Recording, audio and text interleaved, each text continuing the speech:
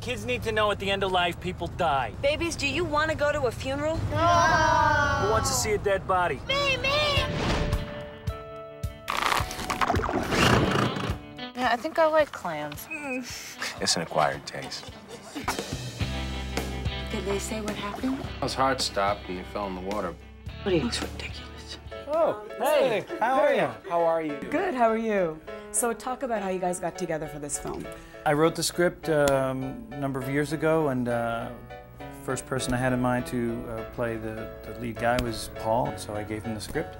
And I read it and thought, absolutely, this is great. I thought it was a really good script.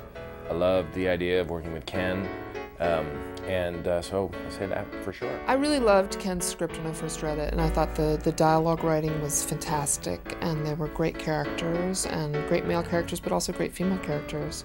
So, you know, I love to direct good writing. That was the primary interest. So talk about learning how to clam dig. It seems like it's kind of a simple thing, but it's really not. You know, you have to know.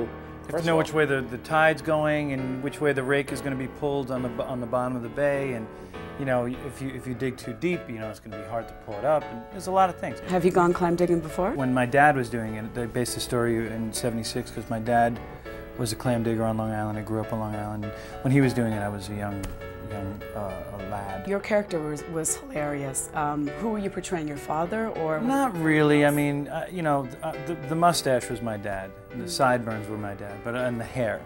But the temper was not my father. But it wasn't based on anybody in particular. It was kind of a bunch of different people kind of thrown together. What do you think should be the message people take away from this film? The message, I don't think the film really has a super strong message, but I think the idea of the film is that, you know, personal, political, community change is an inevitable thing.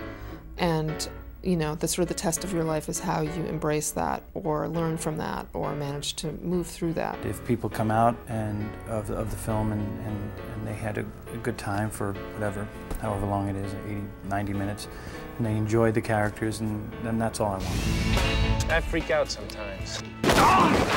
This is what I got to deal with every day.